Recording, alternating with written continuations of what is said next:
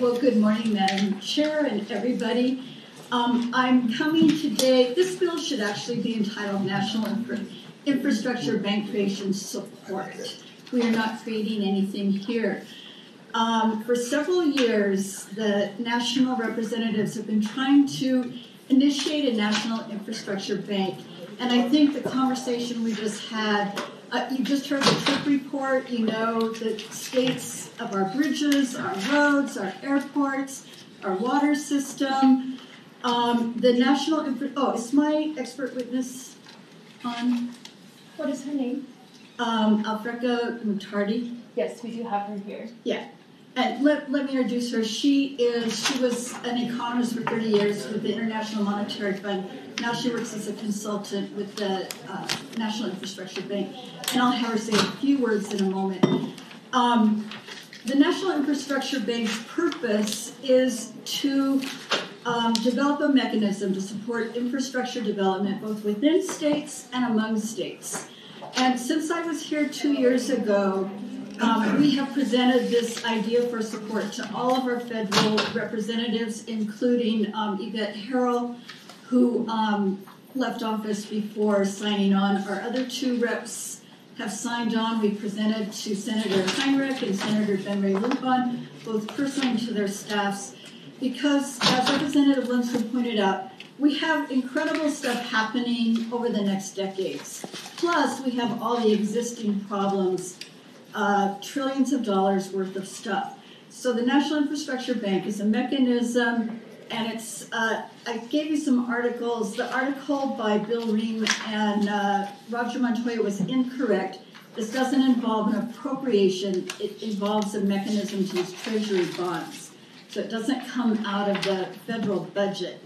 But this mechanism would allow us to do the kind of interstate water projects that are being talked about, in-state projects, and all this memorial request is to support it so that we can add the voice of New Mexico to the push to do this. Doesn't involve any financial support. It's just to our federal delegation and to the other delegations. I think about 24 state legislators, bipartisan support, have supported this. So that's all that I'm asking. And I'd like to ask Madam Chair for Alfreca to explain the funding mechanism.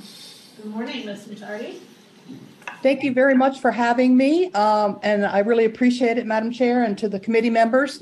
I just wanted to perhaps there are a lot of details on how this National Infrastructure Bank works in the memorial itself at HJM 5, but I just wanted to quickly cover a few things. First of all, how is this National Infrastructure Bank structured, and why do we need it? The principal reason we need it is because we're just not able to finance infrastructure, either through the federal budget, through state and local budgets like your particular budget for your state roads and other kinds of infrastructure, through bonding, even though we passed a bipartisan law last year. It's all of that is not big enough, large enough to cover everything, and we've now accumulated a big backlog of projects nationwide and in New Mexico that have not gotten funding. So the purpose of this bank is to provide funding for those projects. It does operate, it is a government-owned, a national-owned public bank. It will provide very, very low-cost loans. Actually, it operates, even though it's a public bank, it operates just like a commercial bank does when it gives out loans. It's capitalized by private holders of treasuries, and then it operates just like a commercial bank. I wanted to give you a comparison of what New Mexico might benefit from compared to, for example, the bipartisan law that passed last year, which will provide New Mexico with about $3.7 billion over 5 years. Most of that will be in transportation. But New Mexico has much larger needs than that, especially water, especially new grid additions to move renewable energy around and just plain baseload energy. You would qualify for up to $33 billion over a 10-year period to fix all of those projects. And the measure of the need is the American Society of Civil Engineers who covers the categories that are needed in your state. So it'll be things like that were invested in, like the previous bank invested in, Elephant Butte Dam, rural electrification. In this iteration, we would be doing new grid enhancements, big water projects to bring water into New Mexico, and all surrounding states in the Southwest that are still suffering from drought. High-speed rail, which will connect your state and other states and provide an alternative transportation solution. We want to make sure that there is an aspect of this bank that will ensure that loans get into rural areas. This was a concern among your members, and the way that it ensures is that the local jurisdiction will be in charge of coming to the National Infrastructure Bank to request a loan, and then it'll be assured that it gets a kind of a loan that will solve infrastructure problems in their area according to their needs. And because New Mexico is a very low-income state, the bank is configured not only to provide low-cost loans, but in very low-income areas to provide grants as well. And this was passed by other state legislators on a bipartisan basis. For example, your neighboring state, Nevada, passed it on a bipartisan basis.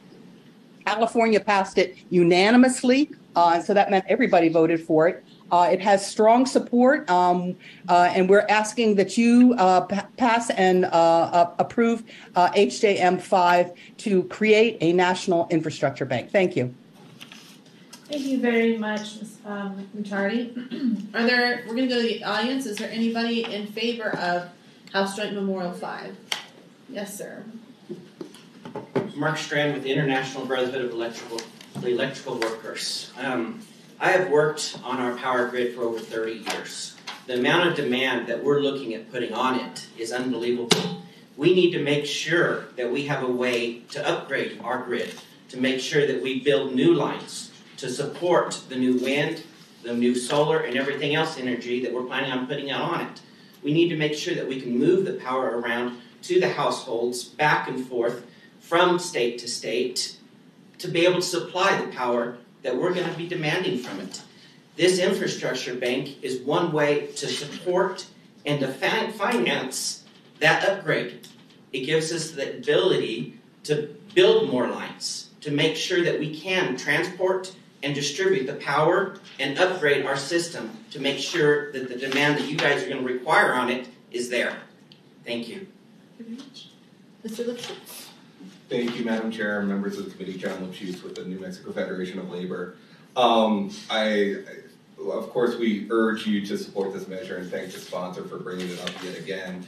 The way we view this is a win-win-win for everyone. I hate to get too political with things, but in our world of kind of political vitriol, especially on the federal level, it really was the issue of infrastructure that brought parties together to actually get money out into the states where it's desperately needed. I think we would all agree that our infrastructure here in the state is woefully behind as far as its upkeep. And as was mentioned by the expert, the funding that we're going to get from the federal infrastructure funding is just the tip of the iceberg of what's needed.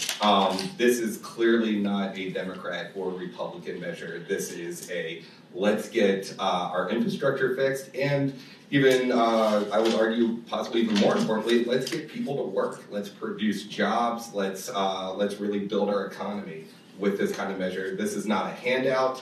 This is a loan, a low-interest loan. Our state has a history of doing that during the pandemic. Again, I think this should hopefully be just a win for everyone. So thank you very much. Thank you very much. Anybody else? Mr. Serna. Good morning, Madam Chair. We just had a very high-level, senior-level discussion on this right now. And quite frankly, we like the concept, actually. We'd like to see a side-by-side, certainly a bonding, finance authority, and other options, but the notion of these loans exist within the DOT right now, there's no question about it. If they can come at a more affordable long-term rate that can outlive, that can perhaps keep up with the life of the infrastructure project, we're really supportive of that idea. And I think the memorial makes some points that we've been trying to make, certainly, which is the bipartisan infrastructure law right. It talks about these surges of funding that are coming by way of new programs, competitive grants, not just direct formula dollars. This could be a really good tool. Thank you, Madam. Thank you very much. Anybody else? Is there anybody in opposition to the bill? Oh, I'm sorry, you've got one on. Oh, Mr. Baca, two. Let's start with Mr. Baca. Wake up in the morning. You wake up in the morning,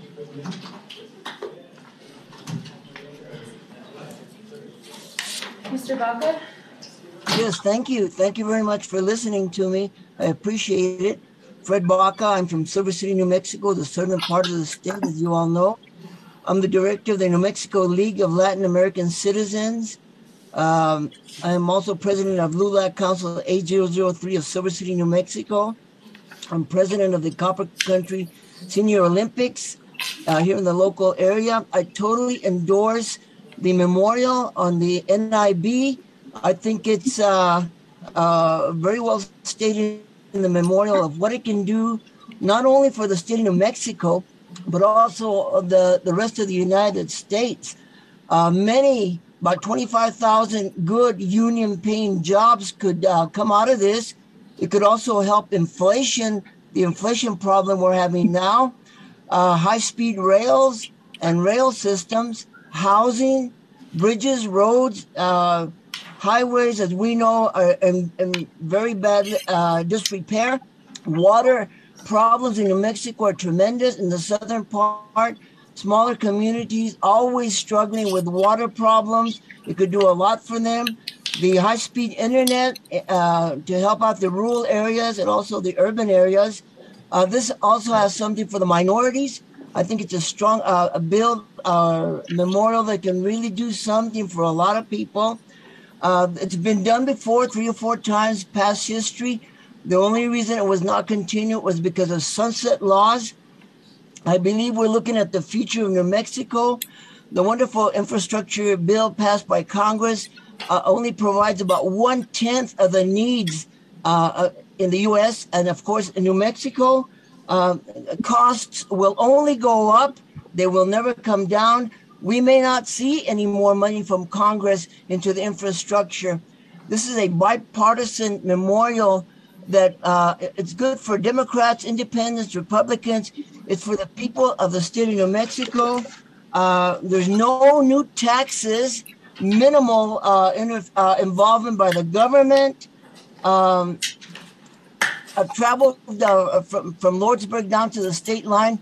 The highway is horrible. It's terrible. They're terrible in New Mexico. We need a lot of work.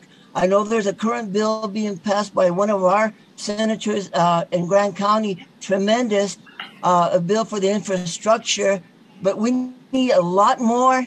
And I thank you very much, and I strongly endorse it. And I thank you very much for your attention and all the work that you all do. Thank you. Thank you, Mr. Baca. Anybody else? Yeah, we got 3 more. Okay, Rayellen. Thank you, Madam Chair and representatives. My name is Rayellen Smith, and I'm the president of Indivisible Albuquerque. Our organization is in strong support of the National Infrastructure Bank, and I need to thank publicly my federal representative, Melanie Stansbury, for being a co-sponsor of this bill in Congress. As you've already heard, the National Infrastructure Bank is an idea whose time has come. Since even the federal bipartisan $1 trillion infrastructure bill will only fund about 17% of all the identified projects around the nation, we clearly need additional solutions. This National Infrastructure Bank fits that bill. To have something that can help with inflation, build all the infrastructure needs, is a tried and true method, and that does not raise taxes sort of sounds like a panacea, but its successful history proves otherwise.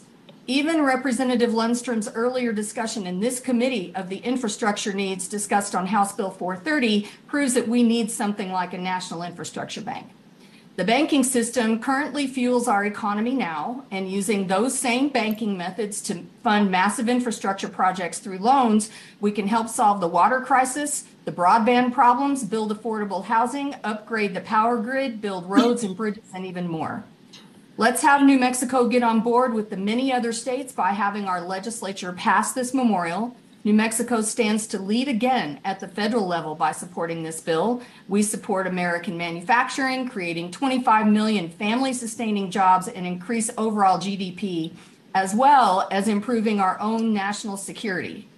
As mentioned, this is not a Democrat or Republican issue. We can do this as Americans, and we've done it in the past. Let's come together for the benefit of all Americans and, more importantly, our dear New Mexicans, to support Memorial HJM 5, the creation of the National Infrastructure Bank. Thank you. Thank you. Next, Evelyn. And folks, really quickly, we are expected to be on the floor about at 10:30, so if we can kind of keep public commentary, all commentary to a nice cogent. 1 minute. Right, we'll do 1 minute, that would be great. Okay. Hi, this is Evelyn. Thank you for allowing me this time to testify. My name is Evelyn Vinogradov. I'm the chair of the DPNM Rural Caucus and speaking to you from the grassroots level. The Rural Caucus has included a statement of support for the National Infrastructure Bank in its platform and is fully in favor of HJM 5. We believe that this innovative, forward-looking, and exciting initiative could provide rural New Mexico with the infrastructure resources it's been needing for quite a long time. So thank you very much, and we are in total support of this memorial. Okay, anybody else? Sarah. Thank you, Madam Chair. I speak for the Alliance for Local Economic Prosperity.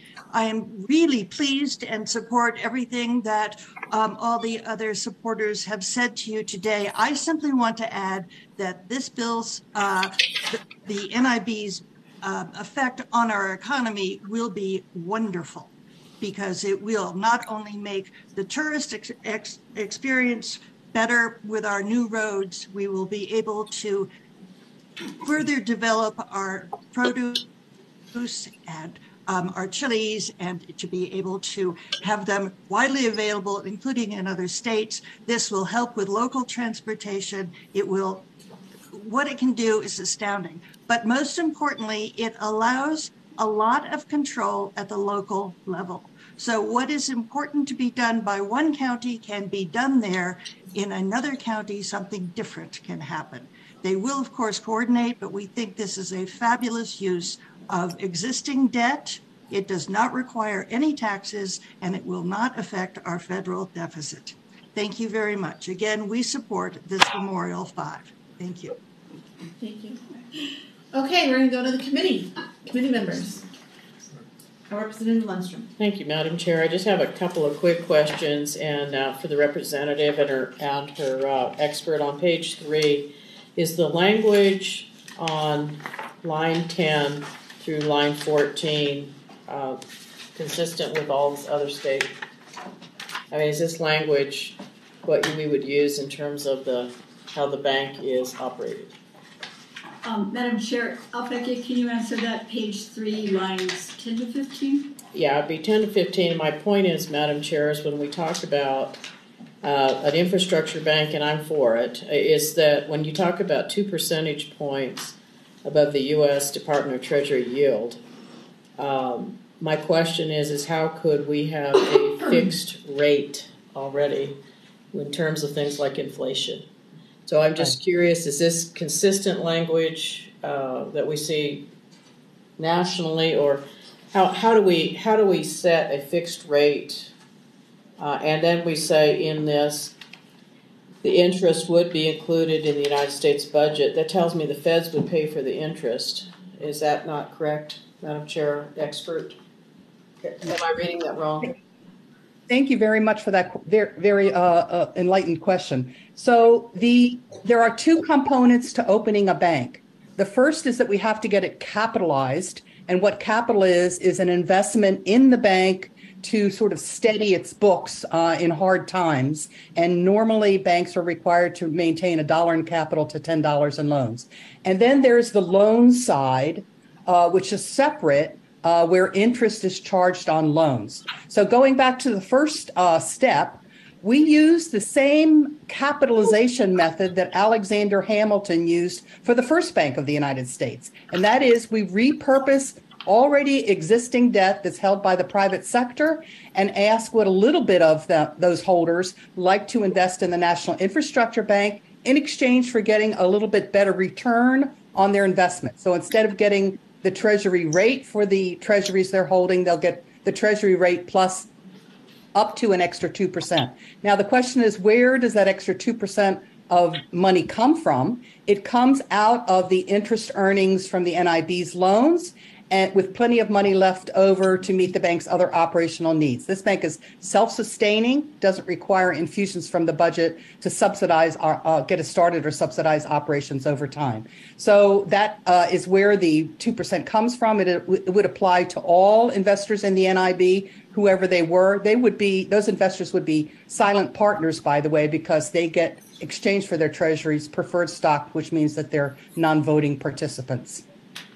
And Madam Chair, the other question I had is when we talk about terms and you talk about the life of a project, how is that correlated? In other words, is it based on the life of the project, or how's it calculated, the term?